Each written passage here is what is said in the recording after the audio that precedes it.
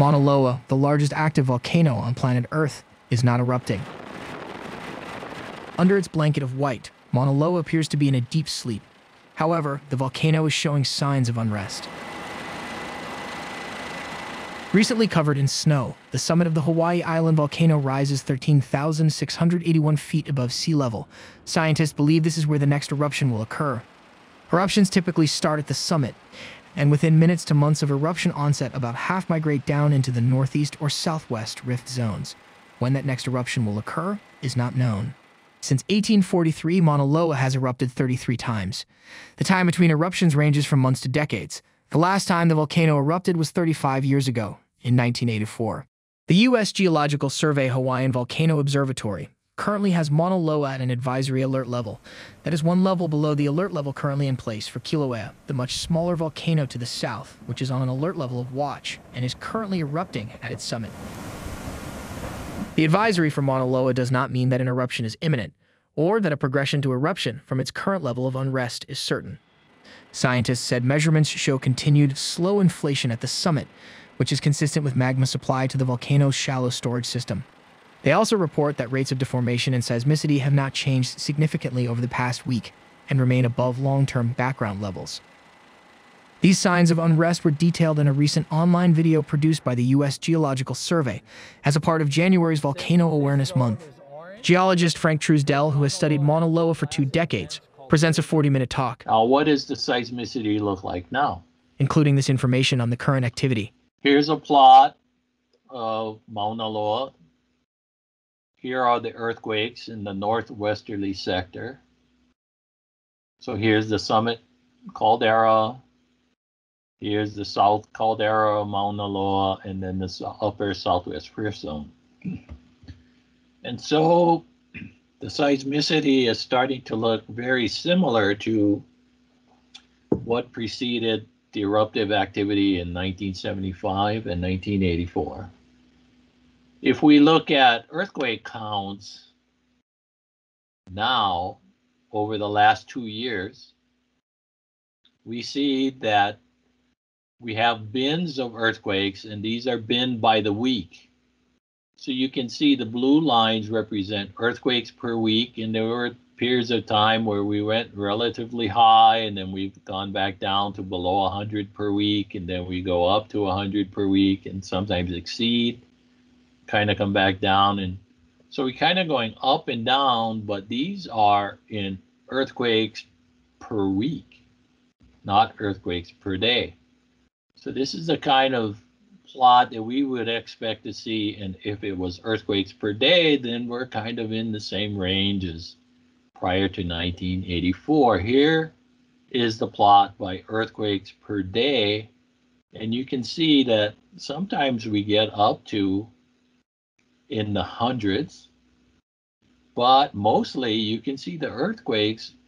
If you were to kind of do a best fit line, we're still relatively below 50 earthquakes per day. And the most recent period, we're actually down in seismicity. So far, even though the activity looks fairly active at the summit, the earthquake counts aren't quite up to the same types of numbers that we saw prior to 1975, 1984. If we look at just 1 year ago, we still have GPS data over the past year. We basically have the same portion of the flank showing accumulation of magma. We have this nice radial pattern around the flank of the volcano showing that accumulation of magma, and yet those facing the Kilauea side or on the eastern flank of Mauna Loa are still moving at a faster rate than those on the west side. Let's look at 6 months ago. Over the last 6 months, seems to be a little bit more equity, same inflationary center. And looking at this vector compared to these vectors, they seem to be moving almost, well, they seem to be of the same relative scale or size. Although these vectors here and this one here are still shorter than both of these or all three of these on this side. So one is showing a comparable rate of motion or velocity, I should say.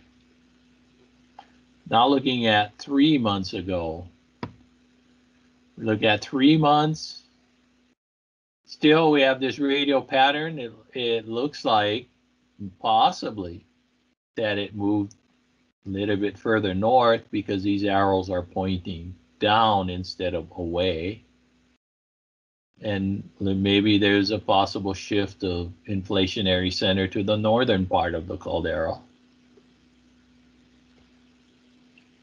And then we'll look at the last month. And if we look at the last month, because it's a shorter baseline, we expect the arrows to be shorter. And this pattern of this side having larger vectors than any other side is still holding up. So this portion of the flank of the volcano is moving more rapidly than the other flank of the volcano on the other side of the caldera. And what are we missing? We're missing more consistent and persistent seismicity. So instead of having a sawtooth pattern on those daily counts, we'd like to see a gradual ramping up and not have days in which the seismicity drops down to or below 10 earthquakes per day.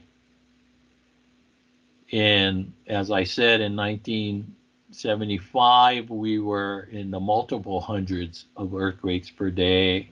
And in 1984, we were between 50 and 100 earthquakes per day. And so we don't have that yet. So we need more consistency and we need more persistent seismicity. In addition, we need to see increasing rates of deformation, a substantial radial pattern, and with increasing rates of deformation, we should also have corresponding increasing rates of seismicity. So what's the take-home message? People should be aware of the hazards. You should stay informed. Mauna Loa is showing signs of reawakening, but an eruption is not imminent.